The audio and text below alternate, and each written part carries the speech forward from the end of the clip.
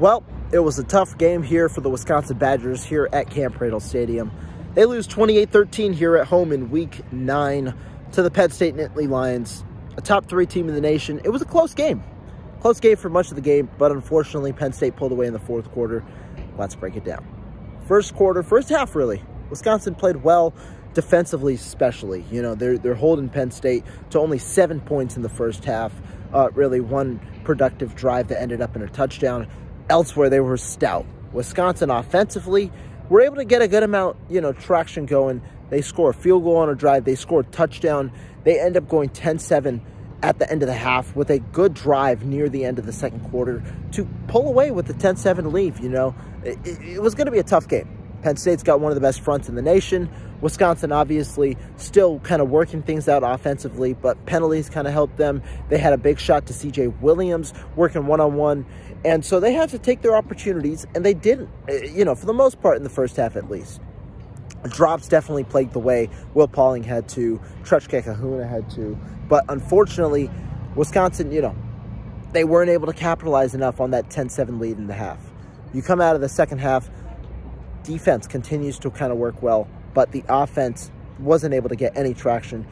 The killer was when Braden Locke threw that interception, a pick six that gave Penn State the lead when it was 10-7, ends up being 14-10 with the pick six from Braden Locke deep in Wisconsin territory. Just a play Braden Locke really can't have there on third down when you're talking about a situation where Wisconsin just needs to protect the football, trust their defense, and things like that, third and long.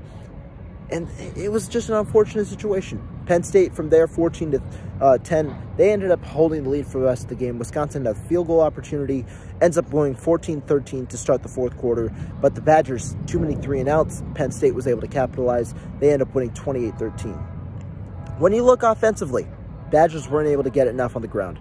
59 yards for Tawee Walker on 22 carries. He had a touchdown, but 2.7 yards per carry was just not good enough in this game. Penn State was all over Wisconsin when it came to their fronts. Walker acknowledged Penn State just out-executed the Badgers when it came to the run game. Their defensive line was all over the place. Just unfortunate because that was really Wisconsin's bread and butter over their 3-game win streak.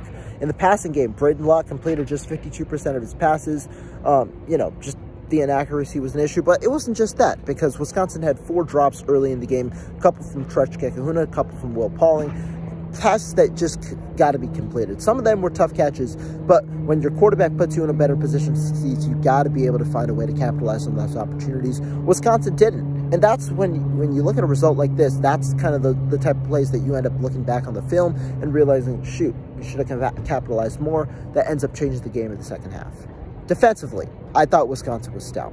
When you have a two-headed monster like Katron Allen and Nick Singleton especially was pretty quiet. Allen had a couple of runs where he was able to break away, but for the most part, Wisconsin was able to hold them, especially through the first 3 quarters, hold them to just 7 points in the first 3 quarters. Only 1 defensive touchdown. Obviously, Penn State kind of broke away in that fourth quarter to score 2 touchdowns, get 28 points on the board. But I thought it was a good performance defensively. Obviously, Penn State dealt with the quarterback injury to Drew Aller, a knee issue that cost him the entire second half. But Bo Popola, he comes in 11-13 for 98 yards. A shorter passage for the most part, but he was able to get enough to put Penn State in scoring positions. Good for him. Really, this game was just about opportunities. Wisconsin could have capitalized enough offensively. That leads to some defensive woes. After a really strong game defensively, they end up losing by 2 touchdowns. This is one that they're going to have to watch the film back, but they fall to 5-3. They're going to face Iowa next week on the road. Chance to become bowl eligible. Obviously, a trophy game. Just one where you got to, flush away the bad, think about the good, learn to build on the good, and you got to figure it out. But once again, similar to how the 2 losses were to top 15 opponents in Alabama and USC, it's a disappointing loss where Wisconsin really felt like they were in it before they weren't really in it. That's the unfortunate reality. They end up going 5-3 here on a Sunday night here at Camp Randall Stadium. But more to come here at Bucky's Fifth Quarter tonight, as well as throughout the rest of the week about this game and about the Iowa game. So stay tuned, and we got you covered.